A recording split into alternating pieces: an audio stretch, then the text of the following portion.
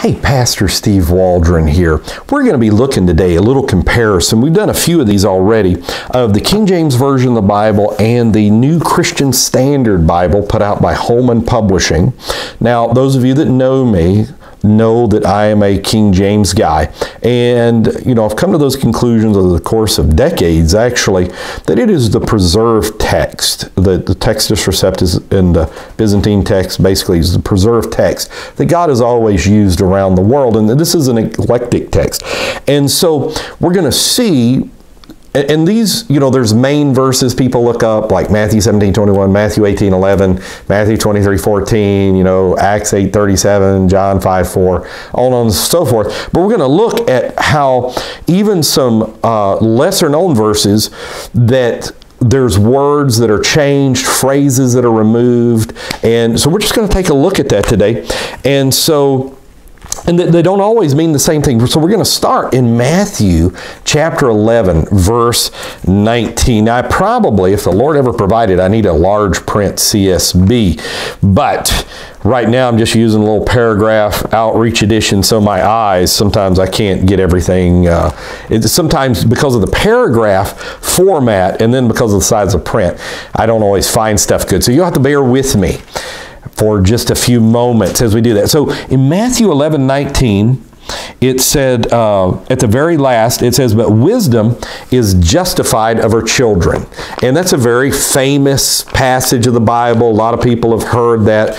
Wisdom is justified of her children. But when you get to 11:19 here, it says this, "Yet wisdom is vindicated by her deeds." So he had just done this story about children piping and all this. So then it says, wisdom is justified of her children, saying, go back, this has a relation to where, yet wisdom is vindicated by her deeds. So you can see that's going to be some very serious differences of meaning right there. And so in Matthew 19:17, where a lot of people say this is talking about Jesus being God, where he says, "Why callest thou me good? There's none good but one, which is God." Like, hey, I'm God. Let's see how it reads in the CSB. Matthew 19:17. Matthew 19:17 CSB. Let's see what it reads. Because it may read the same. It may read the same because this book's not comparing the CSB. It's actually comparing the NIV. It's if the foundations be destroyed by Chick-Syllabi. I've done a review on that. So sometimes it's going to, so we're just kind of doing an exploration together and see if it's the same. Okay, why do you ask me about what is good? So you can say, Jesus said, "Why callest thou me good?" And in the CSB, "Why do you ask me about what is good?" So it takes away any reference to the deity of Jesus Christ. It just says, we are not going to have this talking about the deity of Jesus Christ. Wow. Okay, so John 14:2. John 14:2. Quote this a lot at funerals, different things. Again, very kind of a well-known passage. "In my Father's house are many mansions." Everybody gets a mansion. Well, not if you're in the CSB maybe. Let's see. "In my Father's house are many rooms." Many rooms. So what we've got is this massive house of God, and it's so massive it can fit mansions in it. Okay? New Jerusalem, 1,500 miles by 1,500 miles, maybe bigger than that. In modern versions, including CSB, it's just rooms. Everybody gets their own little room. So in the King James, you know, you get mansions. In the modern versions, you get rooms. And so that's materially different. So let's go to Mark 14:24. Where it says, "This is my blood of the New Testament." Let's just read it here. Mark 14:24 in my Cambridge large print text only. Mark 14:24. And it says, "And he said unto them, This is my blood of the New Testament, which is shed for many." I'm glad for the New Testament. All right, so let's see what Mark 14:24 has to say in the Christian Standard Version. In the Christian Standard Version of the Bible, he said unto them, This is my blood of the covenant, which is poured out for many. This is my blood of the covenant. Not the New Testament. You miss that. It's just the covenant. No, this is the New Testament. All right? New covenant. Takes out the word new, which is highly important. It says here also compare Matthew 26:28. Okay. Luke 6:48. Aren't you glad for houses built on the rock? Amen. So let's look up 6:48 of Luke. Luke 6:48 says this. But the one who, 6:48,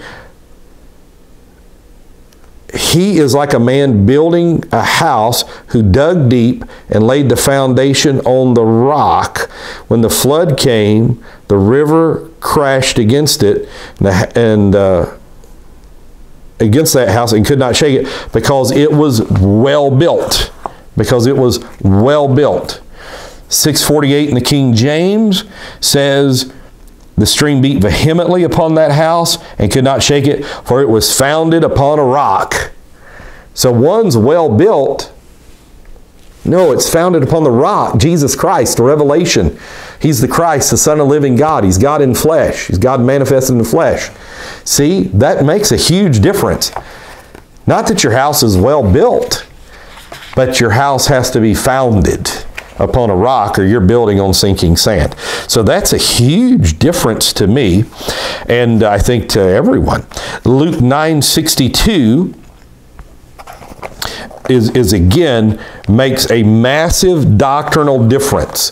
Luke 9:62, and I think you'll see what I'm talking about here. Jesus is calling people into service into the kingdom of God. And he's calling them in, let's get saved here. But Jesus said unto him, No one who puts his hand to the plow and looks back is fit for the kingdom of God. And I'm going to tell you, that is what the King James reads. They have actually updated that from the NIV and the CSB. The NIV reads, is fit for service in the kingdom of God. So one is saved, and one is you're going to be saved, but not do everything you need to do. One is, if you look back, you're like Lot's wife, you're not going to be saved. The other one is you're just not going to be fit for service. So the CSB actually got that. That's the reason I said we're just going to take a little journey together, and that sometimes some of the modern translations like the CSB will actually translate things very similarly to the King James. And that's one of the cases. So let's look at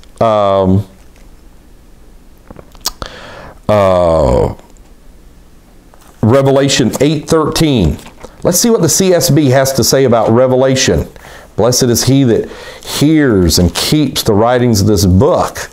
The book of Revelation 8:13 of Revelation says this, And I beheld and heard an angel flying through the midst of heaven. So let's see what it says in the CSB. Let's see if they kept this one as well. 8:13 in the CSB says this, I looked and I heard an eagle flying high overhead. See, it's an angel in the King James, it's an eagle. Those are materially different things. And obviously it's supposed to be an angel that you heard overhead. So you can see that even in minutia, that the CSB and the King James are going to be very different many times. And so things that are different are not the same, and it causes confusion in the body of Christ. Let's say somebody brings one translation to church and another translation's reading out of another, and you're just going to get different things and end up with a different Christianity. And I'm glad that not one jot, one tittle of the Bible is going to be lost, that it's that Paul can make a doctrine on one letter as others. And so God's good. Let God be true, every man a liar. I believe God has preserved his word in the King James Version. And you can see some of the changes. And Lord willing, we'll just keep going through some of these changes over the course of time. Talk with you later. God bless.